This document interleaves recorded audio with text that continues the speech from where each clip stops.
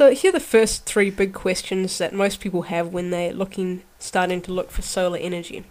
First is, how much does it cost? Will it work for my home? And how long is the payback time? Now, to get the answers to those questions, there's quite a few steps you're going to need to go through. And in this video series, we're just going to go through them one by one, simple steps. And the first step is to size your solar energy system. So, the fundamentals. I like the fundamentals. What you need for solar energy to work for you. Well, number one, you're going to need your own house. And this could seem like a pretty obvious thing, but I'm just kind of getting it out there to get it out of the way. Because one of the realities of solar energy is it is a long-term investment. There's a pretty big upfront cost, and then to make the most of that long-term investment, you're going to need to hang on to it for quite a while. So it's best if you put solar panels on your own house. The second thing you're going to need is sunlight.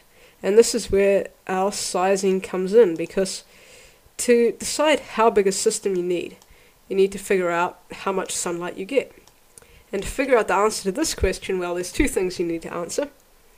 Where do you live? And how much power do you use?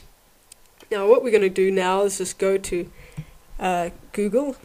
I'm going to do that right now. And we're going to type in solar installation maps USA.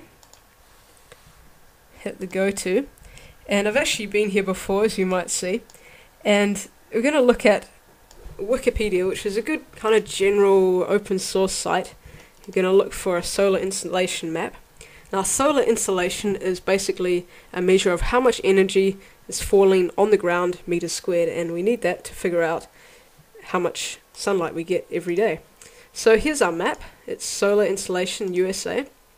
And what it's telling us, if I pick a spot, I'm going to pick this little spot right here, and it's going to be somewhere in California.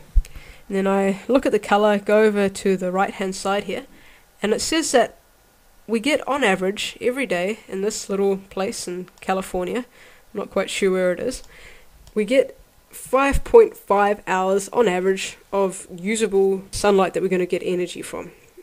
That's the answer to the first part of the question.